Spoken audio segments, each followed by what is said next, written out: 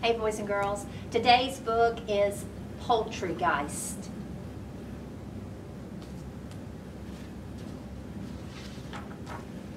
Poultrygeist. Rudy and his best friend Ralph were two rowdy young roosters. They weren't loud on purpose, but there was so much to crow about. Each tried to be the first and loudest to crow at sunrise every morning.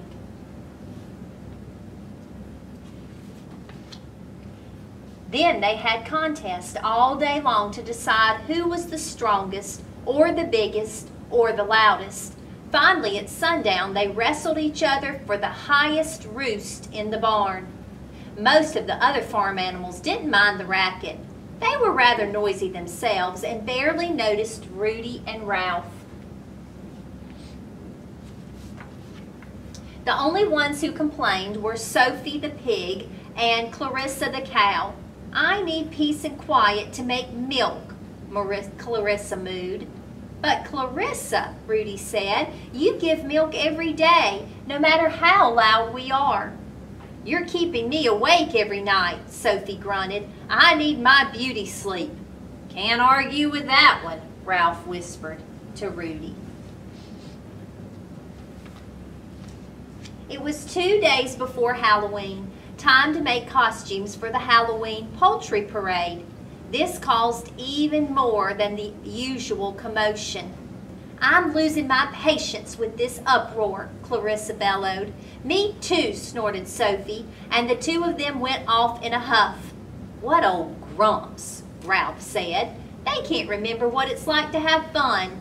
I bet they were never young at all."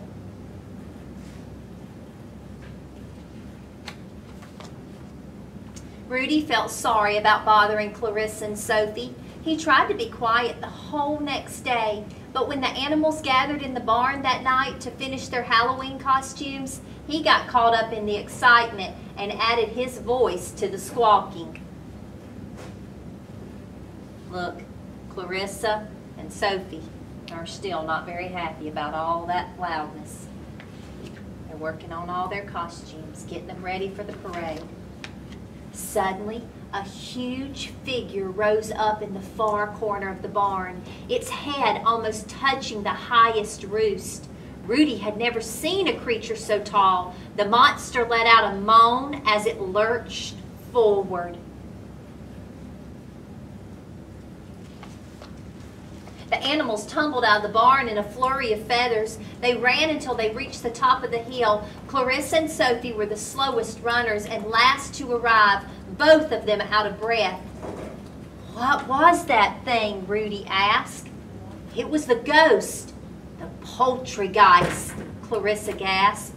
"The legend says the Poultrygeist has been sleeping for 100 years, whispered Sophie. "I'm afraid you woke it up with your noise." Nobody dared go back into the barn that night. When the sun rose the next morning, Rudy and Ralph each held each other's beaks closed to keep from crowing. It wasn't easy. "Did you see that?" Rudy asked when Ralph finally let go of his beak. "The sun came up without us crowing it into the sky." "Don't tell anybody," Ralph said. "We'll be out of a job."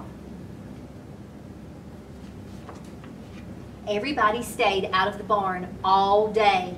They even held the Halloween poultry parade outside, which was fun because the costumes looked scarier in the dark. But as the night went on, it got colder and colder. One by one, the shivering animals slipped back inside the haunted barn. Do you think the Poultrygeist will come out again tonight? Let's see. Do you know what poultry is? Poultry are chickens. Ralph and Rudy were the last ones left outside. "My drumsticks have turned to popsicles," Rudy said, his beak chattering. "Let's go in." Inside the barn, the only sound was snoring. There was no sign of the Poultrygeist. Let's pick our roost. Only two left. Roost are where chickens roost at night, or where they sleep at night. So see how they have different little spots? So Rudy and Ralph are going to find a spot to sleep. Ralph scanned the rafters, looking for the poultrygeist. You take the high roost. I'll use this low one next to the exit. I mean the door. He's looking for a way out, and a quick way out, just in case the poultrygeist comes again. No, you should have the highest roost, Ralph. After all, you're taller than me. I am not, Ralph yelled. Look, you're slouching, Rudy shouted. Ralph drooped his feathers. You should have the top roost because you're much handsomer than me. No, I'm ugly, Rudy crowed. Look, get up on that top roost, Ralph hollered. No, you get up there, Rudy screeched. The two roosters rolled around the floor, feathers flying, when suddenly a shadow fell over them. A very tall shadow. Uh-oh. They were loud again. They woke up the poultrygeist. Boo! Howled the poultrygeist. There was a great flapping and squawking as the animals fled to safety, but Ralph and Rudy were trapped in a corner. Yikes, this is it, buddy, Ralph cried. We're going to that big roost in the sky. They're scared they might die. Look at those eyes, they're so scared. Look, there's the ghost. Don't give up, we can escape. Rudy grabbed his friend and tried to run around the poultrygeist, but instead the two roosters smacked right into it. And it didn't feel all clammy and ghost-like. Instead, it felt like feed sacks, Rudy cried. The poultrygeist is nothing but a bunch of feed sacks all sewn together. Can't be. But Ralph gave a tug on the sacks, and there stood Sophie and Clarissa. They were the ones that dressed up like the poultrygeist. Did you guess it? Boo! Clarissa mooed, her eyes closed. Enough with the ghost talk, Sophie said. We've been unmasked. Clarissa was mooing and had her eyes closed, so she didn't know that they had found her. Awesome Halloween costume, Ralph said. You sure had us fooled. They weren't fooling, Rudy said. They wanted to scare us into being quiet. Bingo, Sophie said. What gave you the first clue? I didn't get it, Ralph said. I was trying hard to be quiet. Not hard enough, said Clarissa. Later, when the two roosters were alone, Ralph said, I wasn't really afraid of the poultrygeist, you know. Are you kidding? Rudy squawked. You were so scared you almost choked on your gizzard.